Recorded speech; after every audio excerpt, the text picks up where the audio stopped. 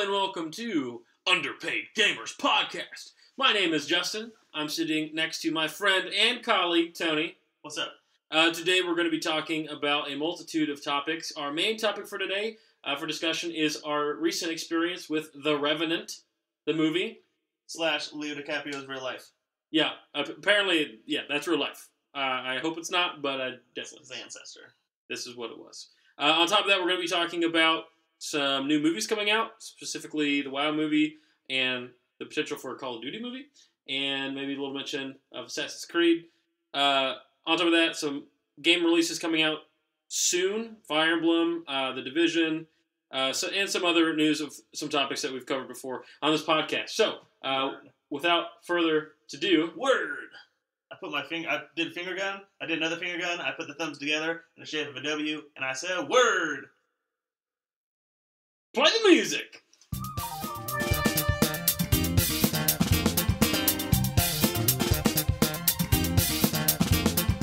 Tony, Yes. how's life, man? It's okay. It's been cold recently. It has It's been. the middle of winter. I came down with a slight cold myself. Oh no! Can you talk? I'm getting over it. I'm talking right now. But there might be a lot of sniffles. Not because I'm overly emotional in this episode, it's because... This episode means a lot to Tony. It's our 24th, correct? Ooh. I think so. Yeah. And there's just something about 24 that really resonates with Tony. And he's been crying since... He's not been crying. I'm making all this up. Let's talk about what we're going to talk about today. And topic. What do you got? What do we want to start with? Yeah, what do you want to start with? We can talk about esports for a second. ESPN launched an esports sector, which is really nice. They've already put out a whole bunch of articles. A couple about Smash, my favorite. They put an article out about Armada. Nice. One of the gods of Melee. And TSM Zero, who was like the winningest person in Smash 4. So that's a nice article. They did some CSGO stuff, League of Legends, blah, blah, blah. It's on their, if you go to their website, so like the top of their website, there's tabs, and it's like basketball, football, hockey, baseball, all the mainstream sports. Right. Mainstream The staples of ESPN. And then there's the more category, which includes bowling and golf and chess and esports. What up? However, esports is the number one of that section. So that's what's up. That is what's up. So that's real nice. It'd be fun to see if that makes it to the top bar. Ooh. If it starts competing with the big dogs. Auga! Anyway, Stacey Scher joins Activision.tv. No, Activision TV, not .tv. As we talked about before, Activision is trying to make an ESPN of esports. Yes. Television channel. Putting Disney up for their own money. Yep. Because Disney owns ESPN, as we talked before. Yes. Also, ESPN has like 24 channels. 24? They have a lot. Yeah. So why don't they just have an ESPN channel? Or an esports channel? I think eventually we'll get to that point. I'm glad that this is happening. And that there's competition for it means that it's only going to innovate. And there's going to be competition. It's going to help us consumers. We're going to be like, oh my gosh, that's so cool. I like that better. Then ESPN's going to be like, oh, yeah, you like that? Check this out. Check this out. And we're going to be like, whoa, that's so sick. And then it's just going to go back and forth until we've got the coolest thing ever. Stacey Scher is a woman. Yes. She is an Academy Award nominee. Wow. For the movie Aaron Brockovich. She's done a lot of, she's produced things for Quentin Tarantino, specifically Django Unchained and Hateful Eight. Dang, I have seen Django. I've not seen Hateful Eight. And Django's pretty good. Anyway. We almost saw Hateful Eight. We almost did. I hear it's a 3-hour movie and there's an intermission in the middle. Really? Like a 15-minute intermission. I also heard there's no real climax to the movie. Like, it never, resolves. Weird. Yeah. I don't know about that. I haven't heard that. That's just what I've heard. Ah. So I've been told. AVG, go away. Okay. Yeah, so she's joining them. So they have like a big time movie producer, big time television producer. She said that she really hit it off with the guy that's in charge of the Activision sector. So hopefully that'll be fun. Yeah. Another thing I saw, I've been watching Game of Thrones. Bum bum but I won't do it again. I've done that before. Yeah, Game of Thrones. Tell me about it. I mean, it's alright. That's not what I'm talking about. I love Game of Thrones! There's a new ABC television series called Of Prophets and Kings. Oh, yes. Which I guess is a retelling of the David line of the Bible story. Yeah. And they want it to be, lusty and sensual. I'm like, that's really weird. Yeah, they're trying to make a Game of Thrones. They are. We watched the trailer for it, and I felt a little bit uncomfortable. I was like, that's like a Bible character. Yeah. One, it's about, well, first of all, David's all about that. Second of all, He is it's on ABC, so they're trying to make it less steamy and sexual, but it's ABC, But and it's- it's going to be in prime time, and they won't be able to show anything that like Game of Thrones does. Right. So it's just implied sexuality. Anyway, got me thinking, what if Game of Thrones wasn't like medieval times like it is? Mm-hmm. What if they made a new Game of Thrones, and it was just pirates? Where does that come from? I like pirates, A man. Pirates Game of Thrones? Well, that like a Or like pirates that themed style? a pirates themed show, very similar to Game of Thrones. Isn't that supposed to be what like Black Flag is or something? Like there's some HBO, maybe it's Showtime. Maybe that's what it was. I saw a commercial for it. I'm like, that'd be cool if it was Game of Thrones like. Yeah. Wouldn't that be awesome? That I would love be pirates. awesome. I love the storytelling of Game of Thrones, and if they could apply that and all the different storylines and how they all intersect like craziness. Yeah. Oh my gosh, Pirate Kings. Man, That's Pirates of the Caribbean. that is a little bit of that. Speaking of Pirates of the Caribbean, Oh my look at gosh. that segue. Crushing it. Pirate, whereabouts? Where'd it go? Yeah, Pirates of the Caribbean comes out. Hey, found it. Pirates of the Caribbean, May 2017. So we have a year. We have a year and almost a half. But to a new prepare. pirate. a Now, new do you know Pirates. anything about it? No, I didn't look at it. Is it going to be like Jack Sparrow again? I think so. I think, what's his name? Johnny Depp. Johnny Depp and Orlando Bloom are both going to be in it. Oh, Orlando Bloom will be back. Which, I mean, that sucks. Hopefully it should help. I liked the old Pirates of the Caribbean. However, I didn't like how the second one ended. I think it's called Pirates of the Caribbean, Dead Men Tell No Tales. Still the longest title in movie history. Yeah. Perhaps. Top billed cast: Johnny Depp, Orlando Bloom, no Keira Knightley, Interesting choice. Jeffrey Rush, he's back in. He's Barbossa. Yes. Barbosa. That's my pirate accent. Martin Kleba, I know he's it was the good. small guy, the small pirate guy. Mm-hmm. No mention of the monkey, Jack. The monkey, Jack. Oh, no. You know. Yeah, I know the Monkey Jack. Yeah. So that's gonna come out. Doubt it's gonna be any good. I don't know. Based on the most recent Pirates of The the most Caribbean recent movies. one was disappointing. And the one before that. The first three I enjoyed. How did you like 3? It was like 4 hours long. I mean, I liked it because it like finished off the story. The here's story the thing. arc they were in. Here's the thing. This is coming out, I believe, I'm going to fact check real quick. What's the At World's End? That's Yep, that's the movie. it. When did that come out, do you know? 2007. That's what I thought. It came out in 2007. Yeah. So, this is 10 years after that. If you remember the end of Pirates of the Caribbean, At He World's comes End, back in 10 years. Orlando Bloom's For like, one we day. can't touch land for 10 years, and Yeah, then I'm coming back in 10 years, and I think that's what's going to happen here. yeah. I'm assuming. I mean, So how much can happen in one I day? would hope so. I don't know. I know Keira Knightley. First of all, how is she not in this if Well, he's coming back to see her? To answer your question, how much can happen in one day? The TV series 24. To continue your point, a lot can happen in 24 hours. is what I'm trying to say. Yeah, but that's like with cars and planes and stuff. This is old boats. The pirate ships. Yeah, they're slow moving. That's true. They can be on land for one day. Yeah, but he's also Davy Jones, so he can kind of like do whatever he wants. In the sea. Right, but he can like show up in random places all the time because he's Davy Jones. Ugh, He's got like magical powers. I'm calling it right now. It's not going to be good. Okay. I mean, I'm assuming if you go in with that mindset, then you're going to hate it no matter if it's good or bad. I don't know about that. I don't know. I mean, I feel like preconceived notions when you go see movies help form your opinion. They've had 4 movies. One of them is good. First one's Which really good. might have been a mistake on their part. The first one was good. Which they might have Legitimately done good. mistakenly. The second one, I was disappointed because the way it ended was way too dumb. It was like way too... It said to be continued literally on the screen. I was so mad. It like ends with Johnny Depp dying. Kind of. Yes. I mean, Yes. for all that you know, he's dead. Oh, I found out recently at the end of the second one Mm-hmm. when Barbossa walks down the stairs in the witch's shack. Yeah. None of the actors knew that he was showing up. They all thought it was going to be somebody else. Yeah. So I read, probably not true, because I read it on the internet. They were like, it's genuine reactions, because people didn't know that it was actually Jeffrey Rush coming down the stairs. Like, oh. Well, I mean, if that would be true if it was like they only filmed it once. They Right. didn't like redo it 1,000 times. I feel like yeah. Usually they redo scenes like over and In over again. Die Hard, Yes. the first one, when Alan Rickman, he's I think he's falling. He's on like this contraption and it falls, Mm-hmm. and it's supposed to fall on the count of 3, Yeah. but they made it fall on the count of 2. To So- freak him out. Yeah, so his reaction is real. in the Oh movie. my gosh. So That's crazy. There's a little thing for it. Also, in what's that movie with Jack Nicholson in the hotel, The Shining? The Shining. The director was super mean to the woman actress. I can't Yeah. remember her name. So like she was like terrified and scared of him the whole movie Really? to make her reaction on screen that much better. Wow. That's like manipulation at its finest. Ah, at its best. Or at its best. Let's talk more about at movies. its sharpest, You wanna because he talk- has a knife in it. Yes, let's talk about something. Let's talk about some more movies. Okay. London. We saw The Revenant. We saw the We preview did. for London Has Fallen. And This ties into our Channing it's Tatum interesting. conversation. It really That does. has been ongoing for quite some time. But really, it's Gerard Butler is the Channing Tatum. They're character. interchangeable because Olympus Has Fallen and White House Down, same movie, Yeah. came out like the same month.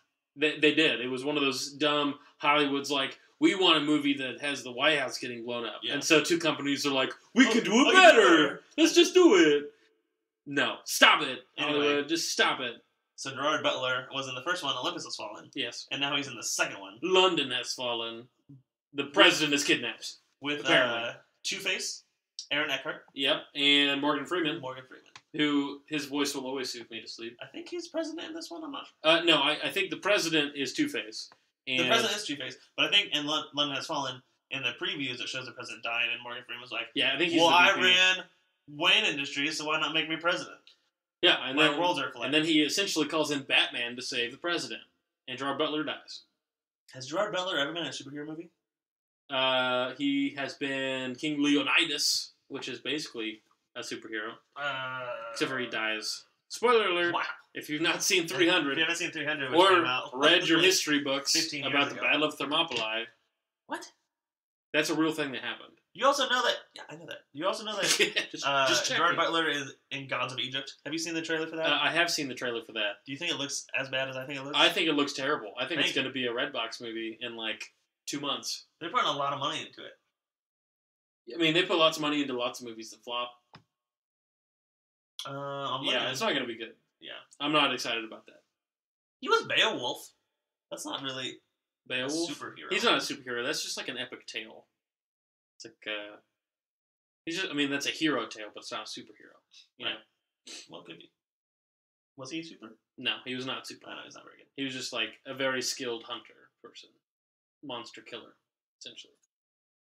Tomorrow never dies. Did you know he was in Tomorrow Never Dies? I did Gerard not Butler? know that. That's crazy. What? I had no Hold on, idea. let me read you what his credits are. Leading seaman, HMS Devonshire. Nice. So So he's just like he's an an extra. Good for you. Solid. Good job, Gerard Butler. So London Has Fallen. It's my rating so far. Yep. I'm not gonna go see it in theaters. Darn tune. I might see it on Netflix if it shows up. But Netflix is like getting rid of all their movies. Netflix is doing a whole bunch of original stuff, Yeah. and I'm okay with it. They've made some pretty good stuff. Have you watched Making a Murderer yet? I have not. Dude, I have so many shows. You can't just like How dump can- something on top But of me this and is be all like, over the news, and you're a social studies person. You just need to study the social. well, I have read news articles about it. I know all the controversy and the petitions that were signed and all that. Yeah, it's insane. It's crazy. People are going nuts over this show. You can really say, wow. Wow! Wow movie. World at War movie. Oh, World at what a Warcraft. segue! Ah! You crushed that. I didn't even see it coming. You're like, just say wow, and I was like, Wow. wow. And then it was actually a seg. So Warcraft Wait. is a movie. Tell me about it. And it's directed by Duncan Jones. We I think have his name we is? have announced that it's going to happen, Yes. but what you have something new with this, I think. Maybe you don't. I don't think so. Okay. Maybe you know something I don't. I It's just directed killed by it. Duncan Jones, I believe is his name. He also did Source Code with Wait, Jake Duncan Gyllenhaal, Jones? which is not very bad. Is he the founder of Dunkin' Donuts? Not spelled the same way. Okay. Continue. That's all. That's all I had. Okay. Did I write this or did you write this? I don't know. We share a Google Doc, so we can both write whatever we want. Yes. We have World at Warcraft movie / COD movie. Yes. I don't know anything about that. Have we talked about Call of Duty movie yet? We have not talked about that at all. What do you think about a Call of Duty movie? I think Do you it's a war movie. Like, I'm not really sure. I didn't write this. Did you write this? I'm not sure. This is probably a little bit unprofessional, but Call of Duty That's okay. movie and a Skylanders film. So oh gosh, Skylanders, gross. Throw up in my mouth a little bit when I said that. We all know the Assassin's Creed movie's coming out. I mean, there's like a trend right now for video games to hit more of the media. right? Like these video game movies are coming out. We got esports hitting all these news channels. Freaking BBC has a video game thing on, like, and Fox News. They both have like on their website a video game Esports. A video game section. Video games. So, of course, it's like hidden in like the extras area, but they exist. What would you think of a Call of Duty movie? You always play the campaigns of Call of Duty. I mean, essentially, the campaign of Call of Duty is like an action movie. Yeah. So, I mean, I don't see how a Call of Duty movie would be different from any other like war movie. It would just be like an action film. Like it wouldn't be like the best action film of all time. It would just be an action film. Just be like, bullets and explode. Michael Bay. It would be a Michael Bay movie. Also, Michael Bay made a movie that made me cry. What? Was it Independence Day? No, a movie just came out called 13 Hours. Yeah, that's about the Benghazi attack. Yeah, Hillary Clinton's all over that. Yeah, and Jim Halpert from The Office and Roy. Ripped. Yeah, he's ripped. But Roy and Jim Halpert from The Office are both two like main characters in this movie. Yeah, and it's all about the Benghazi attacks, which has like the Hillary Clinton scandal all over it. And the movie legitimately made me cry. Like I was crying at the end of this movie. Can I? You can interject. Can I redo the top 5 producer credits he has for upcoming movies? Sure. Bad Boys 4. What? Transformers 5. Oh my gosh. Ouija 2. Ouija. I know. Ouija 2. The Purge 3. Teenage Mutant Ninja Turtles Out of the Shadows. I'm throwing... Jack Ryan. Untitled Miami Project. Okay. Untitled Transformers spin-off. And then 13 Hours. Yeah, 13 Hours is good, but everything else that you just said makes me cringe. Gosh, I hate him. Oh, he does Black Sails? That's the pirate Game of Thrones I was talking about. Oh, really? Yeah. So it's probably not that great. Suck it. But I will say, props to him on that movie, because it made me have the feels, you know what I'm saying? When everything went on, 6 men had the courage to do what was right. I don't know anything about Benghazi. I mean, essentially... You want to let me up right now? Yeah, sure. So, in Benghazi, Libya, they had a revolution. And after the revolution, the whole place was, like, really unstable. And all the countries in the world, like, pulled out their embassy staff. Except for the U.S., we had, like, a temporary one we set up because we were trying to promote democracy. I mean, that's, like, what we do, right? Because we had Wi-Fi and there's email. Essentially. Okay. So, they set up... What was this? Huh? When was this? This was 2011? I want to say 2011. Doesn't say. Yeah, it's 2011. And we set up like this embassy. We have like a CIA. The whole thing like takes place around this like CIA base that's like hidden and it's like off the books. In Libya. In Benghazi, Libya. Okay. And essentially, they set up this new embassy, but they don't. It's not like a real embassy. Wait, is this the movie or is this the real life? This is the movie and real life because the movie's based off the real event. It's like it says this is a true story. Well, they also said about the Revenant, which we'll get to. We'll get there. By the way, they set up this like quasi embassy, but it's not a real one. And the reason it's not a real one is because they didn't have enough money, and so they didn't have a Marine contingent. They had 2 soldiers protecting the ambassador, and in the real life. And in the movie, the ambassador essentially gets abducted and killed. Oh. Spoiler. I mean, he gets abducted. Actually, he's dead when he gets abducted. But they don't know that for sure. It's kind of like halfway through the movie you figure it out. So they're supposed to have like a whole platoon of people. They're supposed to have a full Marine detachment that, like every embassy the United States has a full-time... How big is a full... It's like, I want to say it's like... 20 people? Yeah, it's like 20 or 30. Soldiers. Event. It's enough to protect from a mob of people. Like, and that's what ends up attacking this ambassador place. But they only have 2. But they have 2 soldiers, which is not enough. Jim and Roy. No, Jim and Roy and the 6 people that it mentions. They're private military contractors. Ooh. They're American citizens who used to be in the military, who were hired on as protection for this like blacklisted CIA site that no one knows about. Is it Blackwater? It is not Blackwater. Yeah. It's the only one I know. It's called like GSR or something. I'm not sure what it stands for. The Minutemen? It's the Minutemen. All for? Yes. The Minutemen show up from Boston. And they have laser muskets. Ooh. It's really exciting. They didn't see it coming. So what happens in real life? In real life, I guess the movie. These private military contractors, they are the main characters. Okay. They go in, they try and save the ambassador. The ambassador, why did the U.S. not send in troops? Because there were no troops available. And what do you mean there's no troops available? It only takes like 30. Huh? Well, there's no troops in Libya. Because usually... No, they can't. They call the First off, they don't have, like, the authority. There's all these like red tape bureaucracy crap that goes on with the CIA, and they're like, we can't do anything. So they call like the Africa Corps. They call like all these different like departments of the military, and none of them can get troops there fast enough. Eventually, like within 12 hours, like some special forces arrive, but they're coming from like Italy, so it's like a few hours, then they get stuck at the airport. It's really dumb. But in real life, what happens is, I mean, the whole thing takes place in 13 hours. Like that's why it's called 13 hours. So by 13 hours, like everything is taken care of. But the immediate responders. 13 hours? Yeah, actually, it was long. I had a lot of popcorn. I'm just kidding. Did you watch it in theaters? I did. I saw it in theaters this weekend. An hour and 44 minutes. Yeah, it was essentially these private military corps people.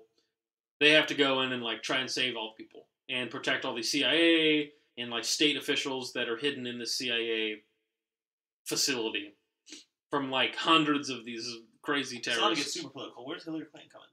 I'm not sure actually. There's like apparently the reaction that the State Department had, which she was Secretary of the State at the time, was like really slow. Like she got an email and disregarded it or something. Spam. Yeah.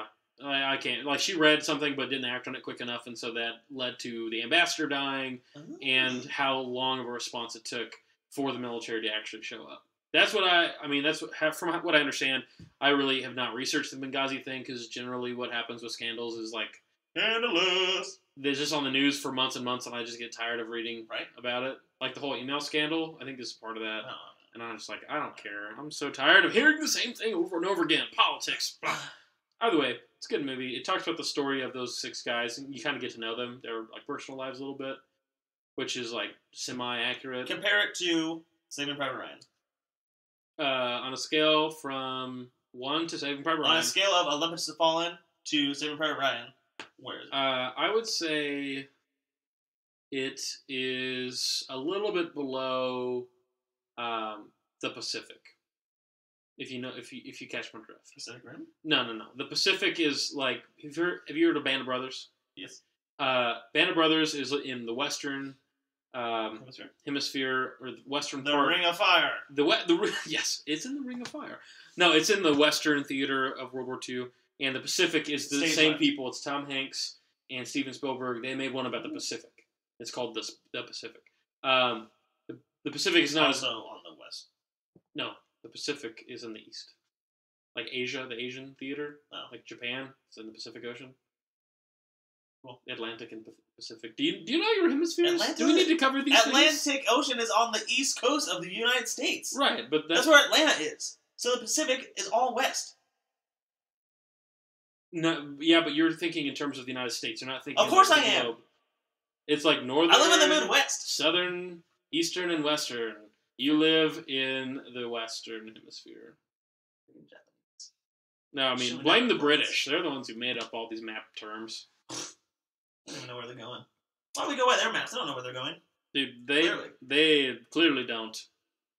They clearly don't. Obviously. West Indies. The West. Thinking, freaking Christopher Columbus thinking it's the India and is America. Come on, man.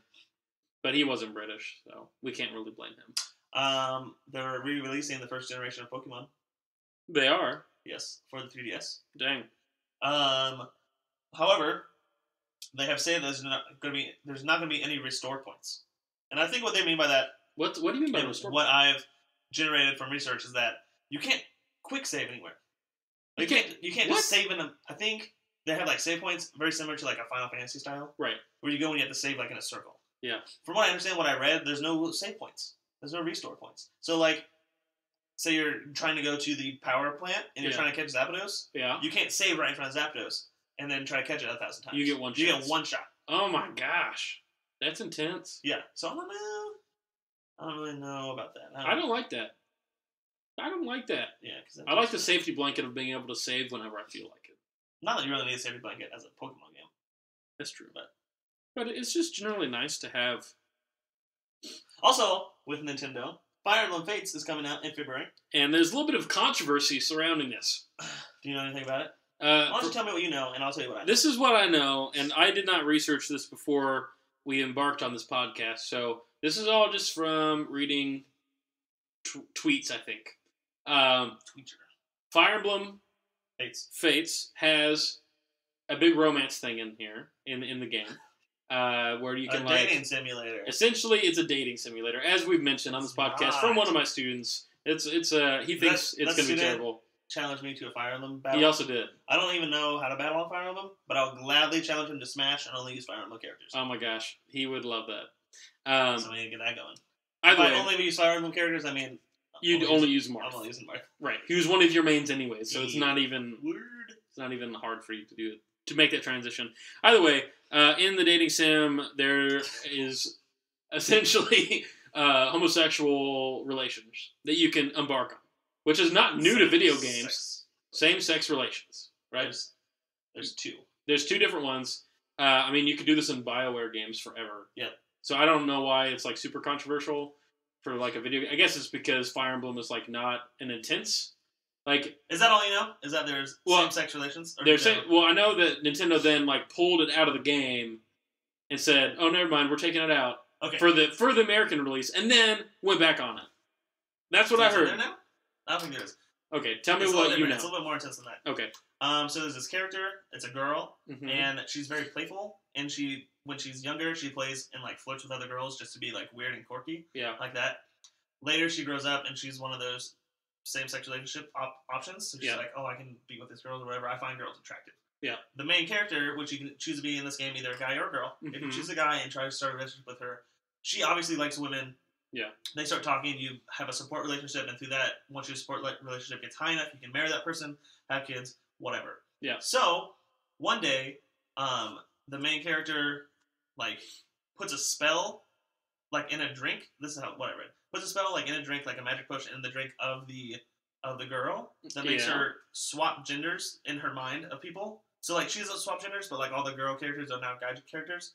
So the main character, Jahur, is now female, which then she finds attractive. Later on through their support relationship, it is revealed that happened, and she still likes the main character as a male. Yeah. But the big controversy is people are calling this Fire Emblem is like supporting drugs to do away with homosexuality. I'm like, that's not happening at all. Oh my gosh, that's ridiculous. Right. It's magic. It's magic potions in a video game. Two things. One said that it is not consensual that he puts the potion with her drink. The other one is that it is consensual, that she wants this to happen because she has feelings for him. I didn't mention this part. When she's on the battlefield and there's cute girls around, quote unquote cute girls, she can't focus on the battle, so she like gets damaged more. She gets more. So she doesn't want to be distracted anymore, so she asks him to help her with this. And I think that's when it swaps genders, so then she no longer finds them attractive. So she becomes heterosexual? I think so. And I think it's consensual by the most part. But people are starting this and they're like, wow, they're drugging. Oh my gosh. And my notes say Fire Emblem drugging the gay away. Oh my gosh. I don't know. I get that now. Well, the first time I read that in your notes, I was like, what? I don't understand. Yeah. But that comes out crazy. next month, and I'm excited. Speaking of Fire Emblem, I downloaded a game on my phone called, let me check here. Talk about Google Opinion Rewards, because that's how I got this game. So one thing we've mentioned before. Diver is destroying New England right now. So Good. I want New England to fail. I want the Patriots to not be a franchise anymore. Wow. But on top of that, Google survey. Google Opinion Rewards. Get Google Opinion Rewards. Randomly gives you surveys to take, and they give you Google Play credit based on your location. And it ends up, half the time you're just making reviews for like Google Maps. Like that's what I figured out. And it actually is tied to your name. So that's the thing. Yep. But either way, you get free money for it. So I'm like, what's that? You get free Google Play credit. Yeah. Which then you can buy songs or games. Which we've both bought Chrono Trigger with money from Google Opinions. Yes. Google survey Opinion Rewards. I can't remember it. My short-term memory is terrible. Anyway, I searched I also got 2 Batman comics from it. So I've gotten like $20 out of this. And normally you get about like the 10 cents is the lowest you can get, and the highest you can get is like $1. And I get about 2 surveys a day. So it takes me a while, but I can get this stuff up. But on the Play Store, I looked for a Fire Emblem game. And I found one called Partia. Partia? Okay. And I downloaded it today. It was $4, and it blows. So don't buy Partia? Don't buy it. I thought it was going to be awesome, but it's not. You know how Chrono Trigger, you hold the phone via landscape? Yes. And you control it like that? Yeah. Partia, you hold the phone via portrait style, Uh-oh. And they have I hate those. awful buttons, and it's bad. And it's supposed to look like a Game Boy, but it's not. Yes. I hate Anyway, those. I played that today, played the first level, like, this sucks. And then I'm like, I really want to play Fire Emblem right now. Because they've made it almost exactly like Fire Emblem, except without all the good stuff that makes Fire Emblem Fire Emblem. Oh, so they made a cheap knockoff? Like, the gameplay and stuff like that. So all the reviews on it are really good. Well, probably half of them are robots. So many reviews are robots nowadays.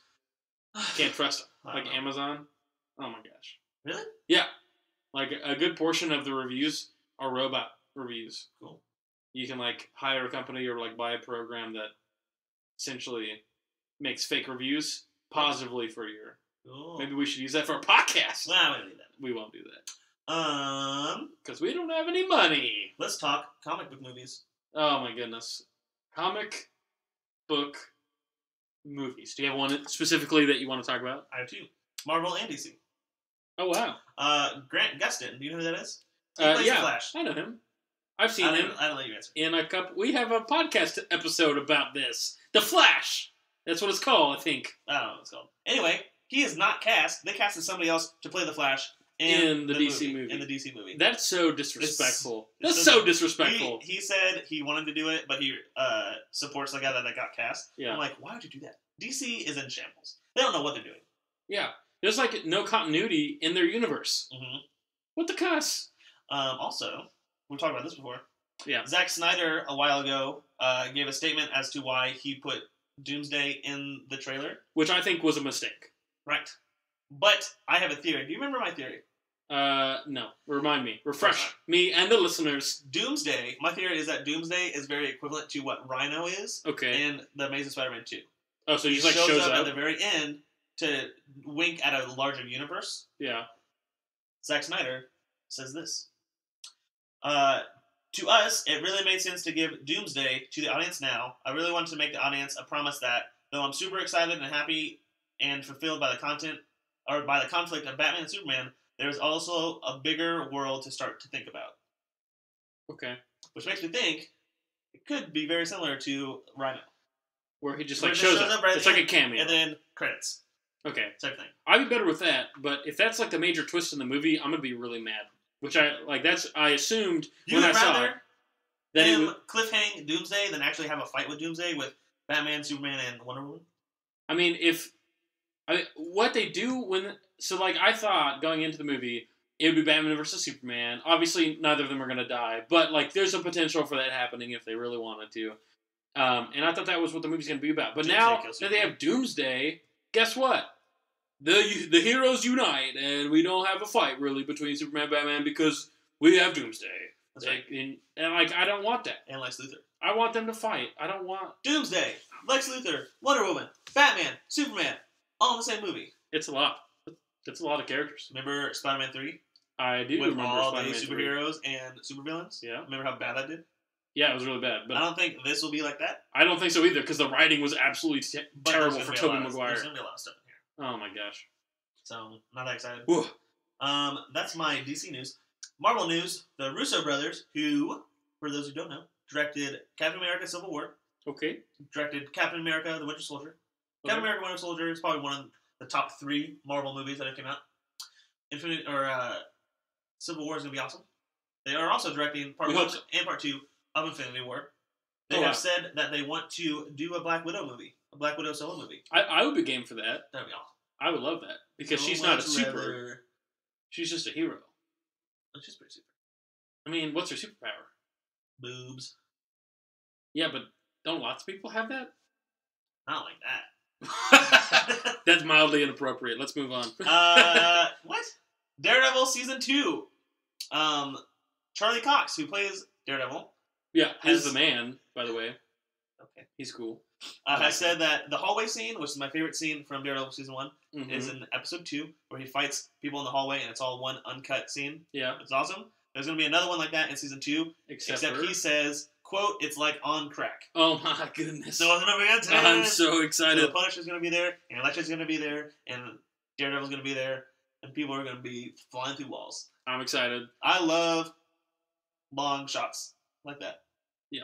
Where, like, if people mess up, they have to do it all over again. Love it. I'm excited. That looks good. Some more news. Tom Clancy is coming out with a game. Yeah. And by Tom Clancy, I mean in Tom Clancy's universe. Yeah. I don't think he's actually making this game. It's called The Division. You may have heard of it before. It's essentially If you haven't, online. where have you been? I know, like, get out of the hole in your cloud. I guess they could be just playing Fallout 4. Like, they could still be playing The Witcher 3 because there's so much content in the game. Either way, I just started Fallout 4. Okay. You did just start it, and you texted me something. Yeah, the freaking Queen Mirelurk. Queen Mirelurk is stupid. Yeah, no, it was really difficult. It's all the poison she shoots. Like, I can't move anywhere. Stupid. I tried like 4 times. Did you mine it? Did you do what I did? That's what I did at first. Really? It didn't work. I got another strategy from a guy at work. I'm gonna try it. Okay. Well, it worked for me, but I can see how that could be difficult. Either way, The Division is coming out for release March 8th, 2016. And that's next month. That's 2 months. That is in 2 months. Almost a month away. But we're still in January. Barely. We got a week. Either way, this game has a lot of hype around it. It is supposed to be a direct competitor to Destiny. As in, it's the same type of genre, where it's it's like this hybrid between online RPG, but also like competitive shooter, slash, like, it's like PvP, PvE, just kind of like Destiny. And some issues have already popped up around it. The beta begins the 29th of January, which is actually this week. So I'm excited to see what actually people's experiences with this game. It's a closed beta. It is a closed beta. But already there's been reports of inventory issues with this game being kind of clunky, kind of like annoying inventory controls, which may seem what really... else had that? Destiny. Yes, Destiny had that for sure. You know how long it took them to fix that? A whole year. It was that plugin for my browser that really fixed it for me. You could, like... Did you ever use that browser thing? There's like a browser thing. Either way... so they're having some inventory issues, but they're catching it right now. Like, it's already got attention, so hopefully they'll fix it for the actual release of the game. But the thing I want to talk about this game is, will it finally put the nail in the coffin for Destiny? I hope it does. I think it will. Ouch. I hope it does because I'm just, like, Destiny to this point just has been one of those things that I feel like it's dragged on for so long. There's an update coming in Destiny in March. There is. And apparently... From what I understand, all the new updates are going to be free, like DLC. Which, what happens to the people who bought the Season Pass? I don't know if there was a season. There definitely was a Season Pass. I don't know. Wasn't Taken King the second DLC? Uh-huh. What's the third DLC? No, it was like the third. Taken King was the third. Oh, was it? It was Dark Glow, House of Wolves, Taken King. Okay. So that was the Season Pass, was those three? Yes. Yeah, I don't think so. I don't think Taken King was part of it. I don't think Taken King is part of the DLC or Season Pass. Okay. Well, I'm really confused about that. They charge like $60 for it. Yeah, I mean, I didn't get the Season Pass because I was like, I'm going to buy these individually because I don't know if I actually like this game yet. Yeah. Which I didn't buy House of Wolves. I didn't. What? No, I eventually did. What? No, I just got the Taken King. No, I didn't. I didn't get that. Dark Below. I got Dark Below, but what was the thing with... No, it was the Dark Below. That's the one I got. Either way, now you got me on all these tangents, and I don't even know where I'm talking. Welcome to the podcast. Yes. Destiny, I'm wondering if the crowd is going to move towards the Division. Apparently, there's a lot of disunity and anger in the community around Destiny as a result of the newest update in Destiny, which has, like... What was that? Well, it has, like... Apparently, the newest update for February and recently is this Valentine's Day thing. There's, like, a Valentine's Day event, which... What? Does the bowcaster, what are they? Hunter? The hunter that uses the bow? Yeah. Does it have, like, Cupid wings? Okay, maybe. Shoot love arrows? I hope so. Apparently, it's just like a dual thing where you can be with one person, and you'd be like couple up Ooh. or something, and they're like decorating the Crucible Tower or the tower, just the tower. That's how long it's been since I've played Destiny.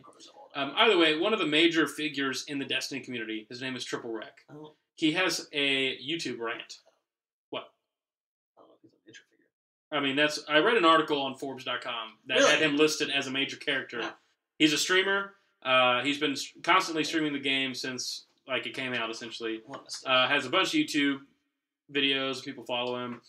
He Want to do our favorite segment on the show? What's that? See where Destiny is on the Twitch Ooh, site. we've done this multiple times. Let's check it out. Maybe he's on. We don't even know. Either way, he's like kind of like slowed down because Destiny's been plagued recently with connectivity issues, with lag in the game, and specifically the newest. There it is, 19th with 11,000 viewers right now. Apparently, they started doing skill-based matchmaking, which on the surface sounds all right, but there are some problems that are associated with skill-based matchmaking. For instance, Destiny is not... This is my favorite segment. Finding where Destiny is on the Twitch. I'm glad that you're so excited. Apparently, Destiny doesn't have dedicated servers, so it means it's peer-to-peer, which means that you could be matched with somebody who's your skill level, but is in, like, China.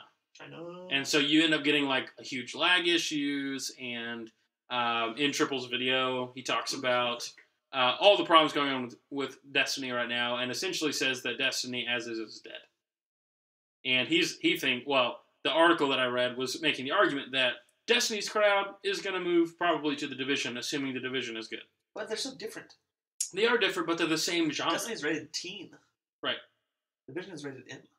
But I really don't think that's going to have that much of a bearing. But I think the Division is like a strategic shooter, and Destiny is a run-and gun arcade shooter.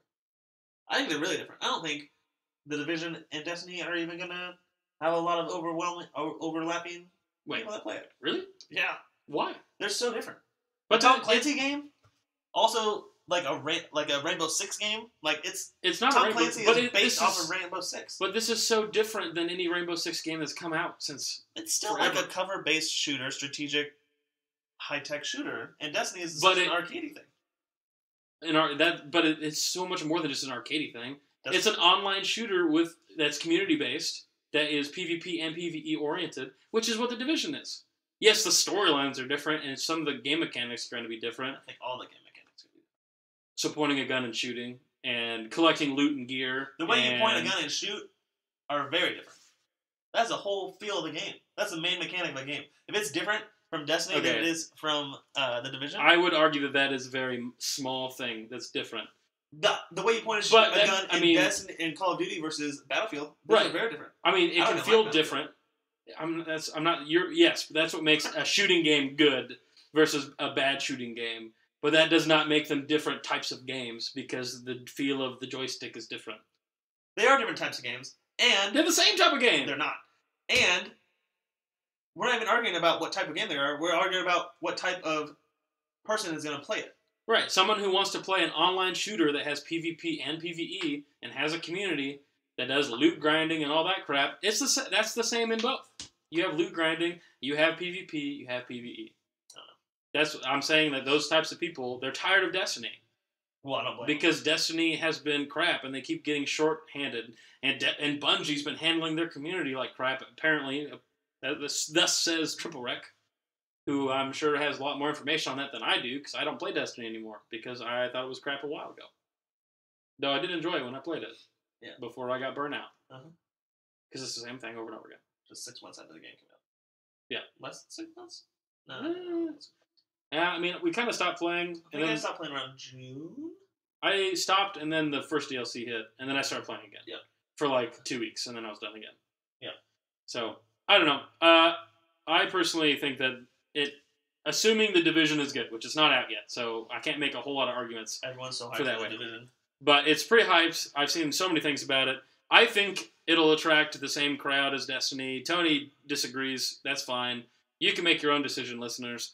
But either way, the Division's coming out. It's kind of a big deal, and Destiny's dead. So, beyond that, some other huge news that I care about: Star Wars Episode 8 has been delayed. Bum, bum, bum. You may have seen this online. It was a huge deal. Pretty much every video game. Oh, go ahead. Back to your previous topic. The Division. Third-person shooter. Third-person shooter. You can't tell me that first-person shooters and third-person shooters are so similar that people will play both of them just because it has the same gameplay mechanic. It's PvP and PvE. Okay, I was not aware that it was third. So I guess I'm wrong. The whole game is completely different. It's not online. It's not PvP. It's not PvE. There's no loot grinding. or community-based shooting Thank at you. all. Star None Wars? of that is the same. So Star Wars? So still the same. Similar. That's Not the exact same, It's not. but they're similar. Yeah, It's similar. I doubt it. It's similar. It's similar. I'm going to say it as many times until you agree with me. The biggest difference? Okay. The Division has a story. Whoa! I can't even argue it! I can't even argue it! Oh my gosh. Star Wars Episode 8 delay. It is now going to be December 15th of 2017 instead of the previous release date that I believe was in May. And It this... was in June. What? I think it was in June. Was it in June? Okay. I thought it was May something, but it doesn't matter. Either way, it's delayed to December 15th. I thought it was in Ray. And the what? May Ray. Really? I thought it was going to be May 4th. May the 4th with you. Not really, though. But I thought it was going to be in May. The rumors... So Disney, when they announced this, they didn't say why. Really, in the announcement, they focused about how awesome Episode 7 was. But some rumors that have been Well, can you blame them? around... Oh, I mean, 7 was so good. We loved it. And if you wonder what we think about it, we have a podcast episode about it. It's called Star Wars Episode 7 Review. Force Awakens. Which is really good. Or something like that. It's something like that. Paraphrase. It's very clearly titled. Oh my gosh. Either way, the rumor is that because Episode 7 was so good, and the reaction of the community to Poe, Rey, and Finn, they've decided that they're going to rewrite parts of the script so to expand on Poe, Rey, and Finn. Because apparently there's like these 2 new girls that are in Episode 8 that aren't in Episode 7, and they were going to be like major characters with a lot of screen time and things, but now they're going to like make them smaller. They're still going to be in it, but they're going to be smaller characters, and they're going to use that time to then expand on like Poe and Rey and Finn. Ooh. So that should be interesting. Also, Star Wars is really strict on like their information. Like they don't want people to know what's going to happen. Sure. Force Awakens had a code name, and the code name was like Foodless Productions Ltd. was like their code name they used when they bought everything. So no one knew what was going on. Episode 6, Return of the Jedi, had the code name Blue Harvest. And apparently what people have found is that the newest code name, they think, is Space Bear. Star Wars Space Bear is like the code name for the new one. That's way too close. Well, that's what I read. That's the rumor. And part of the problem with pushing back the date of release is that now it has to compete with Avatar 2, except for JK, after Star Wars Episode 8 moved its release date, Avatar, in response, delayed 2. See, delayed as well. They're both Delayed delayed. 2 as well. So, See, when I read your notes, okay. it said competing with Avatar 2, and I thought, The Last Airbender? Like, no. No. You're talking about James Cameron's I'm Avatar talking 2. about Avatar Blue People 3D No one movie. cares about Avatar anymore. I don't know. Do you know anything about Avatar, the first movie? You saw it in I didn't theaters. see it. It was like Pocahontas. Is But that all you 3D know? Blue Is that all you remember about it? No, I remember There's- all of it. Tell me about it. What's the main character's name? I don't remember the main character's name. Remember any characters' names? Oh, no. See? You know the main... See, this is... I was read about this. I was thinking about it and heard a podcast about it. Avatar 1 is like the highest grossing film of all time. Right. Nobody cares about it. Nobody remembers. It came out like 10 years ago. Everyone saw it in theaters, but you can't remember names. Okay, You can't remember storyline. You like Okay. like Titanic, Mhm. classic. Saving Private Ryan. I don't remember All any these of the things. names. You don't remember in Rose Titanic. or Jack or I do now. I You can said fly, that. I remember it now. or Don't Let Go, Jack. Like all these quotes, all these lines Okay. from all these famous movies. Mm-hmm. No one remembers anything from Avatar. It Well, was a movie that everybody saw what was because Avatar? it was mesmerizing. Why do people like it? Nobody likes it. They all went to it Why did it go? Why did it do so well? because it was like one of the first 3D movies. Because Yeah. they had it in IMAX. Yeah. Because it was so good. Because the CGI was so good for the time. Right. So that's what people remember. I mean, that's what I remember about it. Yeah, but now that has to compete with so many other things that You don't think it's Everyone's going to just be a big deal? no. I feel like it will be. And he kind of missed his chance. Like Avatar 1 was so huge. Now Avatar 2, It's too far away. Is that what you're saying? Yeah. I mean, maybe. you're I gonna can see rewatch a 3.5 hour blue person movie so you know I what don't know. happens in Avatar 2. I mean, I remember what happens in Definitely Avatar not. 1. I just don't remember their names because I haven't seen the movie in a while. Avatar 1, they go and they're trying to mine this giant space tree, Right. and then they have sex with their tails. That's all I know. The guy is in a wheelchair, then he can run. Right. That's all I know. The guy gets hired to go help with this group of researchers, but also mining people. Yeah. And they go and find the resource, and they want the biggest deposits under the space tree. The Tree of Life. Tree of Life. I don't know. And then, I mean, that's the home of all these Aborigine people on the planet. And I don't want to go through the whole story, but I remember the whole story. I just don't remember their names. Such a random question. That's because the story isn't... Because I haven't seen it. Because the story isn't complicated. Because I don't have the movie on Blu-ray. Because the story isn't complicated. It's not. It's Pocahontas. Exactly. So just remember that. Just with space aliens. Yeah. Yeah. So there's nothing spectacular about it. No, there was something spectacular about it. This is CGI? It was beautiful at the time. Like, in comparison, it was awesome at the time. I don't think it has a legacy. Well, the legacy is that you can wow people with, like, mesmerizing effects. That's the legacy. I've only seen it once. I don't ever plan on watching it again. It's one of those movies. I've seen it. I think I've seen it. I saw it once at theaters, and then I saw it once outside of theaters, and I was like, Pocahontas. So, Star Wars Episode 8 delayed to the 15th of December. And then that was when also Avatar 2 was going to come out. But then they were like, just kidding, we're not releasing on that day because Star Wars is coming out. Because everyone should be afraid of Star Wars. Because it's going to destroy the box office. That's what DC did with Civil War. Yep. They're afraid of Civil War. It should be. They should be, because Civil War is going to be awesome. We hope so. We really hope so. If it's disappointing... It won't be. It won't. It can't be. It can't be. It's Disney. They do good things. That's the Russo brothers. I don't know the Russo brothers well enough to trust them. They did Winter Soldier. They did one movie. One movie was good. They must be gods of directing that can't do wrong. Let me see. That's like what you're saying. Even good directors go wrong sometimes. I can't look them both up at the same time. Oh no! Wait, they're both doing it together. They're like co-directing. They did The Community, the TV show. I have not watched it though. I've heard good things. There's a lot of TV shows. That's one of them. What's the other Russo's name? Joe Joe Russo. Right. Captain America: Winter Soldier. We know that. Yeah, they just work together on everything. Yep. Well, I think that brings us to our main topic. We want to talk about... That's my impression of... What? Tom Hardy. Yeah, Tom Hardy the entire movie. Where we're down here in the red... And everything. You know he has a British accent? We went through the list. You know he's actually British? Well, I don't care. I can't understand him anyway. I went through the list of movies I've seen crazy. that he's in. Yeah. 5 I have seen that I remember that he is in. Yeah. 3 of them I don't understand it. I felt like Tom Hardy in The Revenant, for the first 15 minutes of the movie, I had trouble understanding what he was saying. I feel like after that first little bit, though, that I could understand. It just took some adjusting. You had to, intently listen to what he was saying. Yeah. Hate it. It was interesting. I think he was a good bad guy, though. If you consider him a bad guy. No. Do you consider him a bad guy? I haven't seen the movie in a long time. Do we need to... It's been like a week.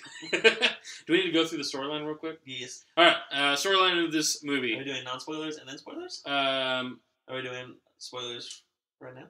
Do you want to do Listen! Let's do non-spoilers first. Non-spoilers. The Revenant was good. Go see it. I enjoyed it. It was a brutal tale of what it was like to live in the West. It's like... I think it was the Midwest. It's like real... I mean, they were mountains. It's like Montana. Right, which is not the Midwest. That's the West. Like South North Dakota. North Dakota is still West. It's like it should be the Midwest. It's in the middle of the United States. Well, it's about the progress of American civilization. The Midwest is the mid part of the expansion period, and the last part is the West of the expansion period. So Indiana and Ohio and Kentucky. What do you think of the location? You think the setting shots were really good? Oh, it was beautiful. Right? It was absolutely beautiful. Wasn't awesome? Yeah. Who else do you think could have played Leo's character? That's a good question. Because I have kind of some mixed feelings about Leo in this movie. Really? Yeah. I mean, I thought he did a good job. Mm-hmm. I just don't think his body type is that, intimidating. He's not He's not huge. Well, I don't know if he's supposed to be intimidating. Is he? Right. I mean, I think the movie really is about grit. Like, toughness of character. True grit. It's really about grit. And I think he shows that through his character. But there are just some things that he does, and I'm like, I feel like if you were, 20 pounds more of muscle, you'd be a lot more intimidating. But Was he an I'm not Englishman sure. or a Native American? I think he was an Englishman. Who? Leo? Yeah, he was a Western I don't person. remember his. He was a European. His name was Glass. Yeah, John Glass, I think. Was it John? I don't know. Just They Glass. always called him Glass. Glass. No, he was a European descended person. He's like a frontiersman. And wait, are we in the spoilers? No. Okay. Who else could play him? Is that the question we're on? I think Mark Hamill. No, I'm just kidding. I can't think of any characters right now off the top of my head. Any actors? Maybe Tom Hardy could have played Leo's character.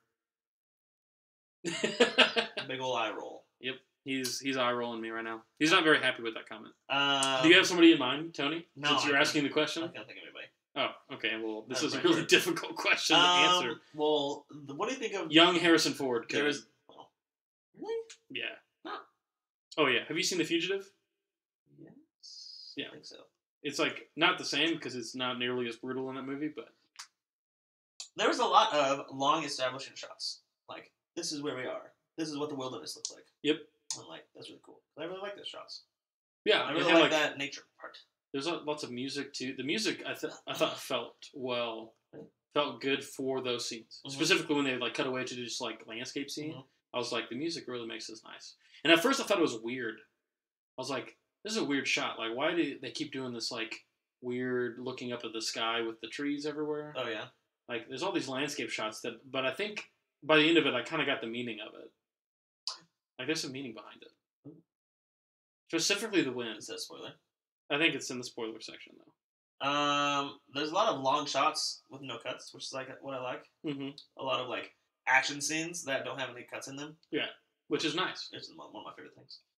Also, what do you think of the pretty much all real performances? effects. Oh yeah. Mostly real. What do you think of the performances of the cast? I thought overall it was good. It was a very gritty movie. It was kind of like, it was dark, but it was still beautiful at times. Like, it wasn't all grayscale. It's not like Skyrim where everything was just like grayscaled over. And was that Skyrim? Which game was that? What do you think about Tom Hardy? I actually really liked Tom Hardy's performance, with the caveat of it was hard to understand him at first. That's what Tom Hardy does. He's such a gritty character, like dark. Like, because I think Mad Max, and I think that. But then I saw an interview with him, and he's actually British, and his accent was like British accent.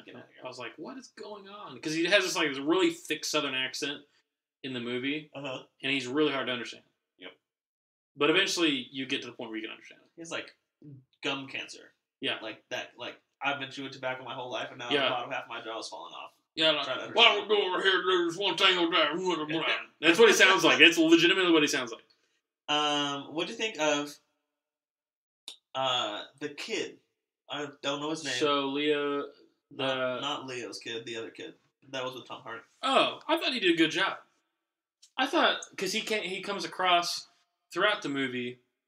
I mean, you kind of see the progression of his character. He kind of starts a little innocent, and then, without spoiling anything, like you kind of see the loss of his innocence, and then how he handles that by the end of it. Yep, it's funny to watch you.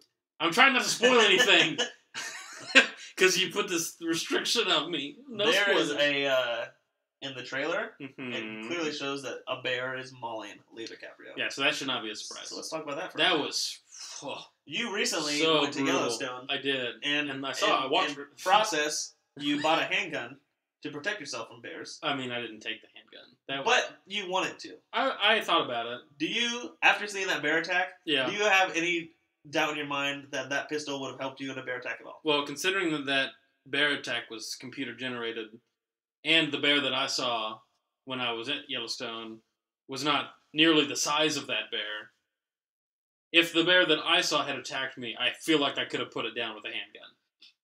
It was also a small bear. Yeah. The bear, I mean, if I got attacked by a bear the size of the bear in this movie, I would have died. Also, That's what I thought, because we saw it together. I'm like, but also, if this happened, like, Justin's handgun would do nothing. Because the bear got shot. dude, yeah, he got shot to twice. Yeah. He got shot twice by a muzzleloader. Yeah, and how big is the friggin'... It's a 50 caliber muzzleloader, probably. I have a 45 caliber handgun. If I put 10 shots of 45 caliber in something as opposed to 2 shots, and the 2 shots freaking kill the bear. Spoiler. They do. It don't. does. Yes, they do. It bleeds out. No, it dies. He kills it with a knife. He kills it with a knife. Okay, you're right. He does kill it with a knife. He stabs it. He essentially makes the bear bleed out, which I'm sure the gunshots helped. Listen, the bear brushed off that first gunshot. Oh yeah, it does. He was like, it definitely does. Which a bear would, right? It's because a it has pound bear. Yeah, it has adrenaline and it's pumping and it's going crazy. And it's a bear. Right. But bears are not impervious to bullets. I'm going. Well, this one looked like it was. Well, it's also CG. I'm going straight up spoilers now because we're going to talk about this bear fight a little more. Let's do it. So Spoilers. Go. Your pistol will not do anything to a bear that size. Yeah, in close quarters like that. First of all, okay. I don't think you have the calm nerves nor the experience in the wilderness to put that many shots into a bear that size if it's charging at you. If I did, would it do anything? How many shots? How many shots is it in your clip? 8. In your magazine? 8. 8. 45 caliber rounds. They go faster than a muzzle loader does. I would still say no. Okay. A 600-pound bear? Those things are terrifying. You're throwing around 600 pounds. Is that really how big the bear was? Let's look. I don't know how big the bear was. What do you think? That was a common black bear? That was not a black bear. That was a grizzly bear. Black bears can be fine. Black bears are not as aggressive as grizzly bears, so I'm only helping your case by saying it's a grizzly bear. I spelled it wrong. Twice. No, grizzly bears are for... Black bears actually aren't that scary. It's grizzly bears that you gotta watch out for. Male, 600 pounds. Female, 290 to 440. So it was probably a female bear, because there's cubs around. There were cubs. So 440-pound bear. Okay.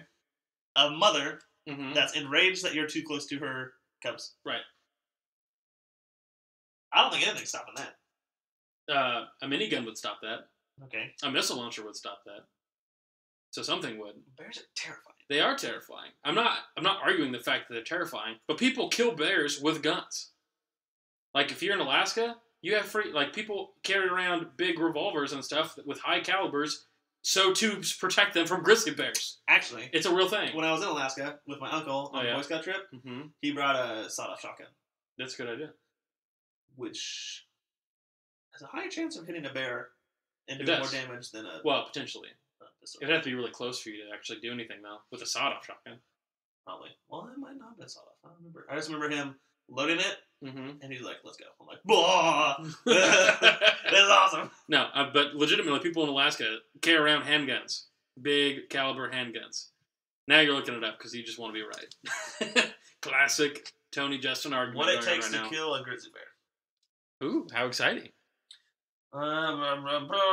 Anyway, that bear fight is so gross. Talk about it. So Leonardo gets attacked with his mama bear and starts clawing the crap out of him, and at one point slices his throat, which I thought was he's dead. I thought he was dead at that point. He slices everything. I mean, his whole back is just clawed up, chewed up. He gets thrown around a bunch. This is the longest article I've ever read.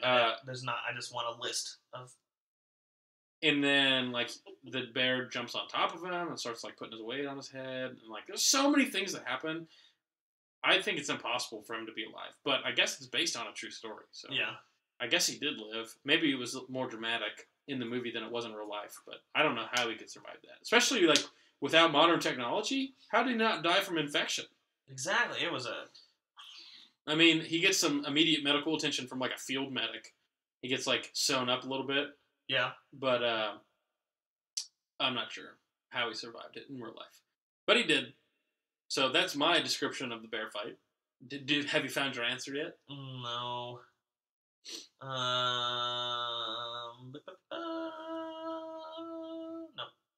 Wait. Okay. Guess 8 bullets from a 45? Going 883 feet per second. Because I actually looked at my ammo. That's how fast it goes. At 50 yards. At 50 yards. It's going that fast. So closer than that, it's going faster. Enraged, charging bear. Okay, assuming you can put all 8 shots on it, I think it would die. Really? Yeah. I don't. Not at all. You hit it in the head, it's dead. That's a big assumption. You hit it in the head, all 8 shots?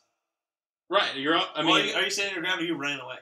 I don't know. I'm saying if someone could, if a person was highly trained. I'm talking about you specifically. Okay. Because in this movie, Leo was he was a tracker, so he's been in the world that's right, but he got caught on off guard in this case. Kind of. There's a lot of what ifs in this situation. He knew it was there. He saw the baby cubs. Yeah. And then he was like, uh-oh. Well, he obviously knew that. And then he turns around and he sees it, and he's got like 15 seconds to react to something. Well, he loads his gun. He has time to load his gun because he knows that mom is going to see him and charge him. Well, yeah, I mean, no, his gun was already loaded, wasn't it? I don't think so. I think he loads it. Okay. So he shoots it with the musket, and then he shoots it with his pistol he has, then he kills it with a knife when the bear's on top of him. Yes. And then the bear lays on top of him. Yeah, smushing him. And then everybody gets there. Yeah. But goodness gracious. That's pretty crazy. The bear breaks his leg. Breaks his leg, like, around his ankle. Yeah, it just, like, bites his leg. There's bite marks and claw marks all over his arm. He's like, his flesh is just open. Like, so many points where his flesh is just, like, exposed. Claw marks all over. His neck is sliced. He tries to drink water later, and it just, like, pours out of his neck. And I was like, ugh! And then he burns his neck with black powder to, like, cauterize the wound. Oh, my gosh. I'm like, that's a smart idea. Well, that hurt. That'd be so painful. And he passes out, for good reason. Oh, when that scene happened, I was immediately reminded of Castaway with Tom Hanks. Yeah, when he takes the tooth out with the ice skate. This is a modern day Castaway. Oh my gosh. But yeah, so he gets attacked by the bear, and then they put him in a stretcher and they carry him for like a day or two. Yeah. And then they have to go up this mountain because they're trying to get back. He's the person that knows where everything is in the wilderness, so he's the lead to their platoon. Because they're in a platoon. They're hunting for furs. But they're in Indian territory. Mm-hmm. You remember what the Indians were called? Was it the Pawnee. Pawnee? No, he was a Pawnee. I think they were. Well, I think it was the Pawnee area, and then it got like taken over by another tribe. Oh, because remember that one guy he met along the way was Pawnee, and he was like they'd murdered his village, and Tom Hardy and the kid walked through that Pawnee village. Remember? Which is where he meets the guy left from that Pawnee village. I'm assuming the guy he meets, the buffalo thing. I'm guessing he's from that village that Tom Hardy saw.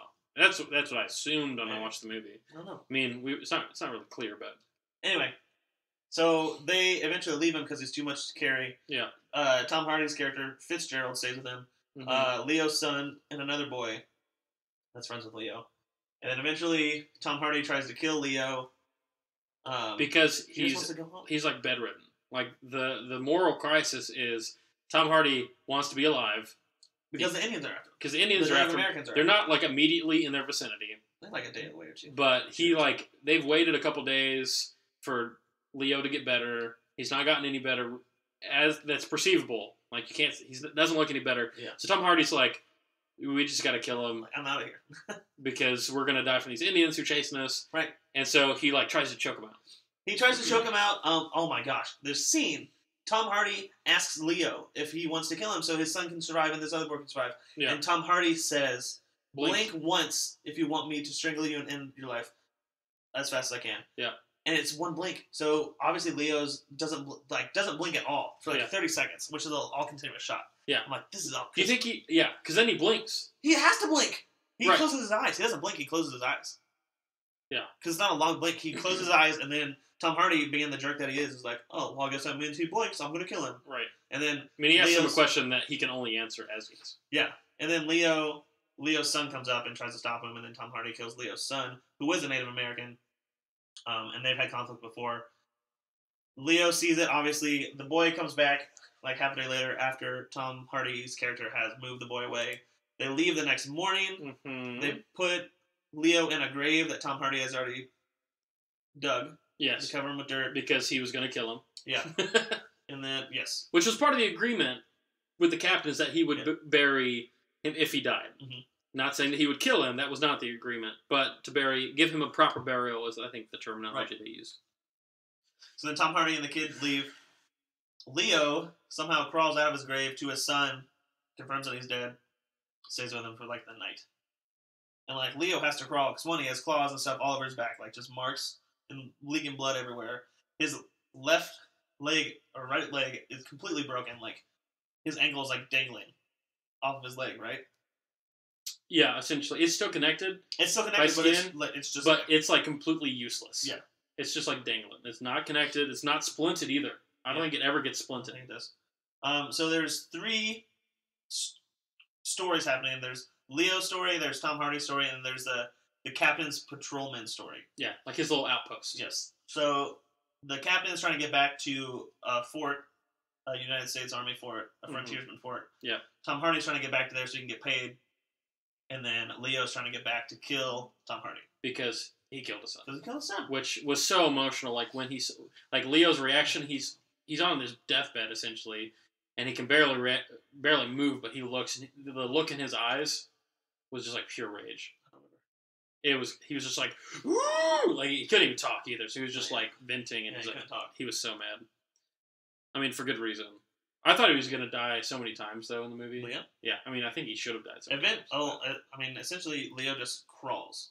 Yeah, like he just crawls through the wilderness, like on his belly, crawling for like days. Yeah, and then eventually gets like a crutch. He makes like a crutch out of a branch. I don't remember that. And but somehow like, eventually, has like a big walking stick. His foot gets healed. Yeah, like by the end of the movie, he can use his foot fine. He can run and walk and everything. Which I thought was kind of bullcrap. I assume that he just made a splint off screen. If he made a crutch, he could probably make a splint. I mean, I would assume so. But an awesome part, he had this fur with him, which was the bear skin. Yeah, that bear skin of the bear that attacked him. They skinned it, and he used that for a coat for the rest of the movie, which was awesome. Wait, who skinned it and gave it to him? I don't know. I can't. But I thought, wasn't it Tom Hardy? I don't think so. I don't think anybody did. Unless they said it.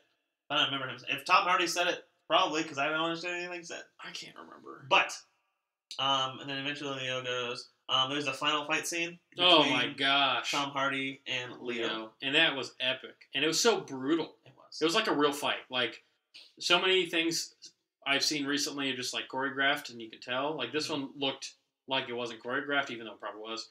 But it was like the most brutal fight. Like, it's just two guys trying to kill each other. They're not like particularly really like crazy good fighters, but it's just like rage from Leo's side. And then Tom is like obviously trying to live, trying to survive. But he wasn't shot by that point once. Tom Hardy? Didn't he get shot in the shoulder at one point? Probably. I think he got shot in the arm. Had to make it even. Tom Hardy or Leo was attacked by a bear. I know. Leo has a revolver with him, or I don't even think it's I think it's a pistol. I think it's a muzzle loader pistol. But 2 times in the movie, it has fired twice without him reloading. Yeah, without showing any reload. What's going on here? Yeah. One time is literally like 5 seconds after it fires the first time. Yeah, and I was like, that's not chased by the horse. Yeah, he's on horses and he fires twice. Like, I did not see him reload, and it's really difficult to reload one of those things. Wow, movie. And then he eventually rides a horse off a cliff and survives that. And again, so my favorite word to describe this movie is just straight brutal. Brutal. It is crazy. Wait, brutal? It's brutal. Oh. So the horse falls off the cliff. Yep. Freaking does a Luke Skywalker Han Solo Empire Strikes Back slice the tauntaun in half, except for this is like way more. It's a horse. Because it's a horse, and you see him take out all of its guts and organs, and then you see him get naked and get in there. And he he can be warm through the night. Yeah, he essentially sleeps in a horse carcass to stay warm. And he's covered in blood for like the rest of the movie because of it. Oh, I'm sure he smelled so bad. And apparently that was like semi-real. What? Yeah. What does that mean? Also, what does that mean? I don't know. The article I read said he actually did sleep in a horse carcass. Ooh. Also, there's a scene where he eats buffalo raw. Bison. I think it's bison. Yeah. Well, I mean, isn't bison buffalo? Technically, bison is the official term for it. Buffalo is like a layman's term, like a slang term. Okay. There's a scene where he eats raw bison because he meets this guy. Because he meets this Indian and the dude. Guy, it's like they're both alone. So Leo's like, oh, I'm so hungry. I haven't eaten in 24 days, and my foot's broken, and I have scars. And blah, blah, blah. Yeah. And the Indian's like, I take pity on you, and he throws him like an organ, and he eats Leo eats it, and he immediately throws up, and then he finishes it off. Yeah. And apparently that was real. That was a real bison organ. Gross. So again, super brutal movie. Also, crazy side story. There's a big battle scene in the beginning of the movie, and apparently an actor for like legitimately was drugged naked across the icy like area, and a bunch of actors were like submerged in the icy cold water of the river for like an extended period of time. So some crazy stuff happened. some descriptions I've read online from the cast of the movies that it was just like a hell. The movie was hell. Like that's what they called it. Like it was so bad. It was such a hard thing to do. Probably. Apparently, this movie script has actually been like floating around for a while. This idea, Really? but no actor like they couldn't find a lead actor who was willing to do everything Leo. until Leo stepped up and did it. I'll take an Oscar. And Tom Hardy. Thank you. Yeah, thank you for that. And so that it was just crazy movie. Overall, I would recommend it to anybody who enjoys. If you're old enough, I would say you need this is rated R and for a good reason. I mean, this is like the gore is all I'd say realistic gore, but it's like gross. It's like cringe. I cringed. Hugh Glass. There it is. I legitimately cringed multiple times in this movie. Yeah. Because it was just like too much. Oh my gosh. So I would recommend this movie to anybody who likes brutal movies. Can we talk about all the freaking awesome movies Leonardo DiCaprio has been in? The Revenant, Wolf of Wall Street, The Great Gatsby, Django Unchained, J. Edgar, which is the I've actually not seen that. Inception. Yep. There's a video short for Inception. You know that. Shutter Island. Mm-hmm. Blood Diamond, The Departed, Aviator, Catch Me If You Can, Gangs of New York. Yep. Titanic, obviously. Romeo and Juliet. He was famous for that one. It's just The Quick and the Dead. What's Eating Gilbert Grape? Like Growing Pains, obviously. Right. No, I mean I've referenced him as an amazing actor before. I know because he is such a great actor. But when you look at him, when you just look at him all in a row, you don't really. Like, I know. Like blockbuster. Nominated for 6 Oscars. Yeah. He hasn't won a single one. I want to go Tom Hanks real quick. Do you want me to continue talking about I'd love for you to continue. Okay. This happens all the time. What are you talking about? You always ask me to at least you look something up while I'm talking. Either way. We're making a Lewis and Clark TV show. Yep. You knew that? I've heard of this. I have not seen anything about it. Also, I mean, there's a lot of Lewis and Clark stuff. A book was written recently. But you probably don't care about history books. But I do a little bit, because that's what I teach. Either way, I would recommend this movie to anybody who is an adult and who likes suspenseful... It's a drama. It's not an action movie. I would say it's suspenseful, though. There are times where I'm like, how is he going to get, anxiety? Oh my gosh, he's going to live. Definitely drama. I don't know if I'll ever buy this movie to own it. I think this is one you'll watch once, maybe twice, and it'll be it. Ooh. But not a known movie, but it's a good movie. One I think you should see if you like westerns specifically. The modern take on westerns. This is it. You think? Yeah, most. I wouldn't say that at all. Really? When I think western, I think cowboy.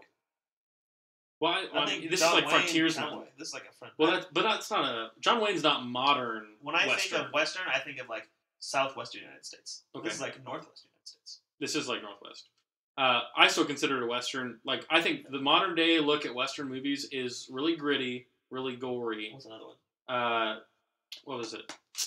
Road to Yuma. 310 to Yuma. 310 to Yuma. That's with Russell Crowe. Yeah, that's definitely a western, and it's super gritty and gory. That's more like a John Wayne film than this. This is not. This is I mean, the setting is a little bit different, but it's still the same idea of man versus. It's kind of like man versus nature, but also man versus man. When I hear western, I think cowboy. There was no cowboys in this. Okay, but I don't know what else you call this. I mean, it's like frontiersman. Which it's not. It almost takes. I kind of consider cowboys. I guess I'm equating cowboys and frontiersmen as kind of similar people, which they're not the same, but they are both on the frontier, in the crazy parts of America, in the wild parts, in the Wild West. Ooh, because it's wild. West. It is quite wild in this movie, I would say. Wild West. Wild Will West. Smith. Wild West. Oh, have you seen the Suicide Squad trailer? I actually have. What do you think? I'm excited. A lot of people think, what's her name? Harley Quinn is too sexualized. Did I talk to you about that? You've not talked to me about this. I talked to somebody else. I looked at the trailer after I read this article, and she's wearing a baseball t-shirt. Yeah. A baseball tee. So, a t-shirt with long sleeves and really short shorts with leggings. Yeah. People are they're just making her sexual, and they take away all of her character. I'm like, what? Isn't that part of her character, though? Like she's a little bit wild. Isn't she like dating the Joker all the time? Yeah, she's always been dating the Joker. But ever since the Arkham series games, Yeah. that's when she like her sexuality like went through the roof. Oh, really? However, people have always been making like fan art about her, about how sexy she is. Yeah. Obviously, that happens all the time. Yeah. But before that, she would wear like a Harley Quinn suit. Mm-hmm. So like a skirt with long leggings and like a jester type thing. Yeah. So not super sexualized. Yeah. And originally her story, her origin story, first of all, yeah, came from the Batman animated series, not from comic books or anything. Really? Yeah. I guess I do remember seeing her as like the jester character. Yeah. Like red and white and black. And I mean, are you really surprised that Hollywood is going to sexualize her? No, I don't care. I don't care because I don't think she's that sexualized. But her original origin story is that the Joker conned her into like falling in love with him because she was a psychiatrist who was trying to figure out why Joker was so crazy. Joker romanced her, and now she's crazy for the Joker and does whatever he wants. In this trailer, people have argued that it looks like she falls into like a vat of chemicals. Yeah. Like a vat of chemicals. And then that's how like her skin gets dyed and everything. That's why she's crazy. Yeah. As opposed to like just falling in love with the Joker. So they, people are like, they're taking all the feminism out of it because she was supposed to be a strong woman and do whatever she wants, and now she just fell in and got superpowers, blah, blah, blah. And she's too sexualized. I'm like, she's wearing shorts. That's it. And it's Margot Robbie who plays her. Yep. Well, I mean, I don't know how to respond to it other than it's Hollywood and they do what sells. Not saying it's right or wrong, but she was in The Wolf of Wall Street. Margot Robbie. Leo DiCaprio's wife. I actually have not seen all of that movie. Really? Because my roommates in college were watching it, and I watched part of it, and I was like, I'm not really interested in this, and I went to bed. What part of it? It was pretty late. I don't remember. There's like crazy amounts of partying going on at the time. That's the movie. I mean, that's like the whole movie, from what I understand. Yeah. There's a scene where Leo does like ecstasy or whatever. Yeah. And he has to go home for some reason. Oh, I think I did see that. And he crawls to his Lamborghini. But you think he makes it. You think he makes it, and then it flashes back, and he crawls to his Lamborghini and like opens it with his foot and all this stuff. Yeah. And I'm like, well, the Revenant. It was a preview. That's the Revenant. Was that his like his what was it? His tryout. He just like sent the clip of him like trying to crawl in ecstasy. That's funny. Yep. Anyway, I think that's all the random stuff I can distract you with for right now. Okay. Well, I don't have anything else. Do you have anything else? Nope. All right. Well, thanks for listening, everybody. As per normal, if you'd like to get in touch with us, you can tweet at us at UP Gamers Podcast.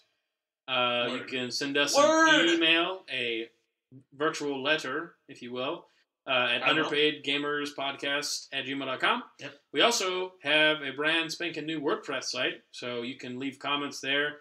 It's called underpaidgamers.wordpress.com. There's one blog post on there right now that I wrote. Ooh. And there may be more in the future. So if you want to read those and comment, that's awesome. There's also links there to our Twitter page. And essentially, the website's going to be the place you can go to see everything that we have all linked into one spot. So there's that. We're on SoundCloud. We are. We're on iTunes. We're on iTunes. Free downloads on both. Yep. We're for free. And yeah, Stitcher, IGN forums, stuff like that. So just Google Underpaid Gamers Podcast and you'll find us. Yep. First of all, no, that's it. And we would love for you to share us with your friends. And your family. Comment, and like, your enemies. Repost. Make amends with your biggest enemy. By giving the gift of us. There you go. Be like, yes. I know you like to beat up people. Have you heard of this Revenant review? It's very violent. Oh my gosh. gosh. Just like you. Oh. Here you go. Have you ever thought, man, Valentine's Day is coming up soon. What's the best gift to give on Valentine's Day? Well, the obvious answer is an episode. We're doing a special Valentine's Day episode. We are? Yes, we are. I told you about it. Yep, you definitely did. Best games to play cooperatively. Oh my goodness, Valentine's Day special. So you guys should use us. Look, there's two good things about it. First off, you get our awesome voices and our witty humor. But you also, let's be honest, guys, we're free. It's me. You don't have to pay for us. It's a free Valentine's Day. Free date. It's a free date idea from us to you, our gift. We love hearing You back can from you re-gift guys. us if you like. You can re-gift us. Don't We would love to mind be at all. re-gifted. We actually like it. We prefer it that way. Yes. That's all we got. So see you guys later. Adios, muchachos.